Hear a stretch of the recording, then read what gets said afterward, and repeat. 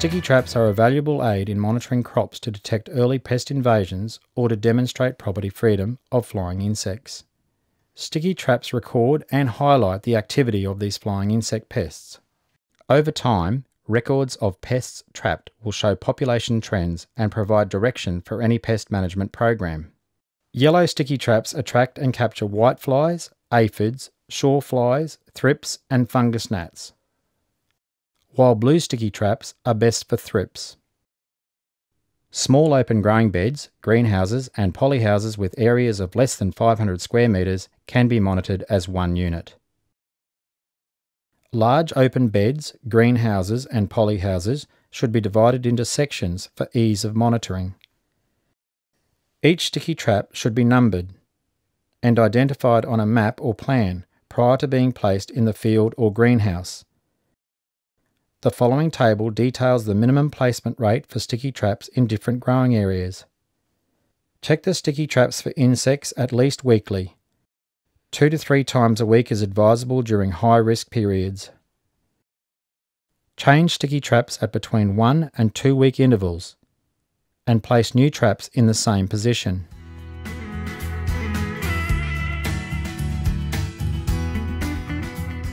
Develop a map or plan marking the placement of each numbered sticky trap. When changing or replacing sticky traps, follow the recommended placement rate and place new sticky traps in the same areas to track trends in pest populations. Choose the colour of the sticky trap, yellow or blue, based on the flying insects that are known to attack the crop being grown, or to demonstrate freedom of a pest if it is of concern to interstate markets. Position each numbered sticky trap in the greenhouse or unprotected growing area according to the map or plan. Space the sticky traps equally throughout the entire area in a Z or M pattern, avoiding placing traps close to sprinkler emitters. Whenever possible, place traps near entryways and vents to detect pest populations migrating into a protected structure.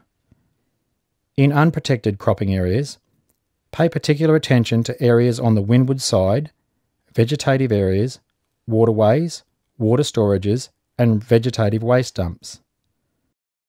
Each sticky trap should be attached to a wire, a wood stake, or other support that allows the sticky trap to be moved upwards as the crop matures and increases in height, always ensuring the bottom of the trap is positioned even with the top of the crop canopy.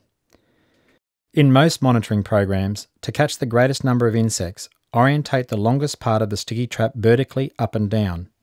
When monitoring for pests such as fungus gnats emerging from the growing media, it is sometimes recommended that sticky traps are placed horizontally, facing the growing media. Check for insects stuck on the sticky trap at least weekly. Time may be saved by counting insects caught within a 2.5 cm wide vertical column near the centre of the sticky trap, or follow any instructions provided for sticky traps marked with a grid pattern. Leaf miner flies are caught more often along the top half of the sticky trap. Aphids and thrips tend to be caught on the bottom half, while whiteflies tend to be spread uniformly over the entire sticky trap. Sticky traps can be loosely wrapped in clear plastic cling wrap and placed in a Ziploc bag if being stored for pest identification and counting at a more appropriate location. Use an identification guide to identify and record all insects present on the sticky trap. Make special note of any beneficial insects. Record pest numbers on the sticky trap monitoring record.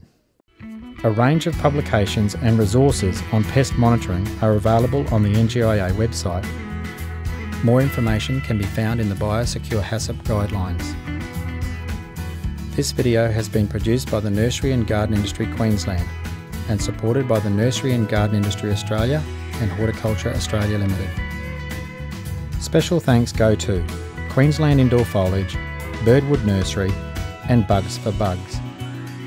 For further information, contact your state or territory association or NGIA.